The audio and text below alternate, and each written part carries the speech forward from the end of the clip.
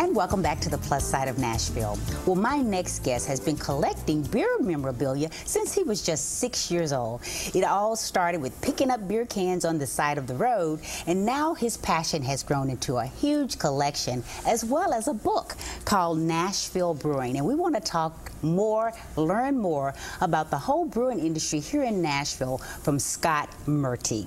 Welcome to the show, Scott. Thank you. I'm happy to be here. Well, we're happy to have you. So, just a little 6-year-old boy. At the time, my mother was a Girl Scout leader for my older sister, and I got drug out on all kinds of Girl Scout activities, unfortunately. And being a bored 6-year-old, I started picking up beer cans off the side of the road on a Girl Scout hike, and that's how my collection started. Wow! So were these just any kind of beer cans? These were just random American beer cans that people would have thrown out their car window. And at that time, my dad traveled all over the world for business, so he started bringing me back beer cans. And then I started getting really unique beer cans, and that's where my my hobby grew from there. I see. So by the time you were a teenager, you had a huge By the time collection. I was a teenager, I had several thousand beer cans, and then my interest started to I started to diversify into other brewiana, which is a technical term for other beer advertising or memorabilia.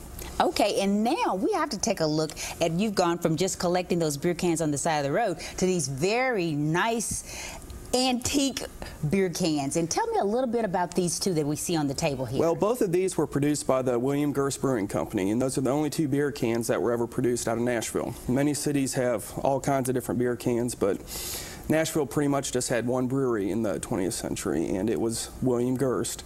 And those are two brands that he produced, Gerst 57 and Gerst Brew 77. So I know you can't talk about the brewing industry here in Nashville without talking about the William Gerst Company, as you just said. Correct. It was a very integral part of Nashville's history, but a little bit of a forgotten part of the history, would you say? That is correct. Right after the Civil War, there were several small breweries in town, but for the most part, breweries weren't very popular in the South because refrigeration at that time hadn't been invented. So most of the breweries were up in the northern part of the United States.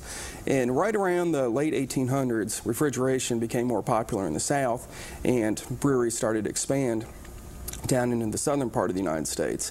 And William Gerst was the head brewer for Christian Moerlein in Cincinnati, and Christian Moerlein purchased the Nashville Brewing Company in 1890 and sent William Gerst down as a partner and to head up the brewery. And 3 years later, in 1893, William Gerst bought out Christian Moerlein, and it became the William Gerst Brewing Company. Okay, well, I think we've got a picture that we want to show everyone of. This is exactly what it looked like. That was huge. That's the brewery right around the turn of the 20th century. They did an enormous expansion that was located on what's now 6th Avenue South, right around where the freeway runs through it now. Oh my goodness, I had no idea that we ever had anything that big. Unfortunately, no parts of the brewery are left standing. I see. The last part was a bottling warehouse that burned down in 1989. Okay, well, what I think is fascinating too, Scott, about you is you're not from Nashville. I'm not from Nashville. But you came here, and when you came here, you really got involved with researching our brewing industry. What was the inspiration behind that? Well, when I moved to Nashville from Akron, Ohio, is where I grew up, and I went to Ohio State and moved down here right after I graduated. I started collecting local brewiana and realized there wasn't a whole lot of local brewiana in Nashville. And after doing more and more research, found out really there was just the one brewery. And so I started focusing my attention about 5 years ago on just collecting items from that brewery. Yeah. And you did a lot of research, because this book has got some incredible pictures in here. It's practically filled with pictures that of all the history of breweries in Nashville. And the William Gerst Company was like the biggest one in the South, not just Nashville, but they in were the one South. of the largest in the South. That is correct. Which is just fascinating. And of course, for many of us, the name Gerst House, if you're familiar at all or have eaten at the restaurant Gerst House, you're probably wondering, is there a connection? There is, absolutely, there is a connection. The Gerst House opened in 1955, the year after the brewery closed, and it was opened by the grandson of William Gerst, and he wanted to carry on that tradition of the German tradition in Nashville and started serving German dishes. Originally it was located on 2nd Avenue and is now in its 3rd location by the Titan Stadium. And some of those folks have done the forwards for your book, which That I is think correct. is great. Well, we're going to take a break, Scott, but we've got to learn more about the brewing industry here in Nashville from you in just a moment, so stay with us.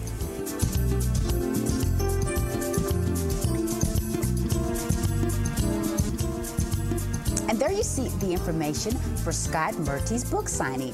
His book, Nashville Brewing, is a great book that you may want to pick up for that person who loves trivia, loves history, and wants to learn more about Nashville Brewing. The book signing is going to be May 22nd from 5:30 to 7:30 p.m. at Old World Leaf and Ale in Brentwood, Tennessee. And there's a phone number you can call if you'd like more information. It's 373-6815. And we've been talking quite a bit about the biggest brewing company here in Nashville, which was the William Gerst Company. How did Prohibition affect that particular beer? Well, Prohibition was a very negative effect on the William Gerst Brewing Company, as it was for breweries across the United States. When Prohibition was enacted in Tennessee in 1913, the Gerst Brewery essentially ceased brewing any beer, and they switched to malted beverages, such as today's modern-day O'Doul's. They're non-alcoholic beverages, as well as they produced some colas and other flavored soft drinks. And they were big as far as employing lots of people here in Nashville. Correct. So there were several hundred employees. It did affect the Yeah. economy. Wow. Well, now let's talk a little bit about the brewing industry here in Nashville currently. Okay. What would you say compared to when we had the William Gerst in the hugeness of that whole company compared to what we have now as far as the brewing industry here in Nashville? Well, the William Gerst Brewing Company was a massive brewery, and they produced beer throughout the Southeast as well as Middle Tennessee. Today's modern-day microbreweries that we have here in Nashville produce on a much smaller scale. We have several microbreweries that sell beer in local grocery stores, but most of them sell beer on their own premises. Right. Now, would that include like Market Street? Market Street, or the Bohannon Brewing Company, was really the first brewery in Tennessee since Gerst closed in 1954, and it opened up in the late 80s. Unfortunately, it closed several years ago. Right. And then we have Blackstone. We have Blackstone Restaurant and Brewery, which is a restaurant on West End Avenue, and they also sell their beers in local grocery stores and craft beer stores. Yazoo Brewing Company, which is a microbrewery, and then Bosco's Brewing Company in Big River, which is downtown. Okay. Well, I just think it's so fascinating that there's so many people who are interested in the whole brewing industry, and there's a nationwide club. There is a nationwide club for collecting Breweriana. There's actually several different clubs. The one that I'm most active in is called the Breweriana Collectors Club of America, or the BCCA. So, and you actually can legally make beer. I can make beer.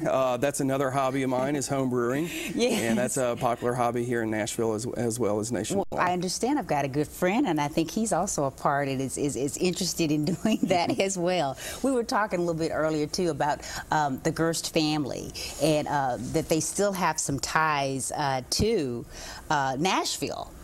But the whole family, and being of German descent, and the whole idea of beer sort of being tied into that. Do you still find that there are members of that family that are still in the industry? Really, what I've found since I started researching this book and the book has been published is I'm having family members contact me about their heritage. So that's been kind of interesting. I have more and more Gerst family members contacting me to find out about their family. I think that's so interesting. Well, you've done a great job with this book, Scott, and I want to thank you so much for being here. It's called Nashville Brewing, and I think it would make a great gift idea for our dad or anybody who's interested in Breweriana.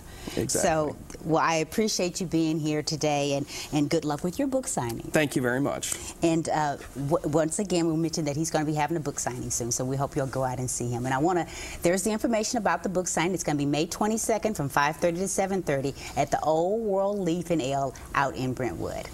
And I want to thank you for being here today for the Plus Side of Nashville, and we hope to see you next time. Have a great day.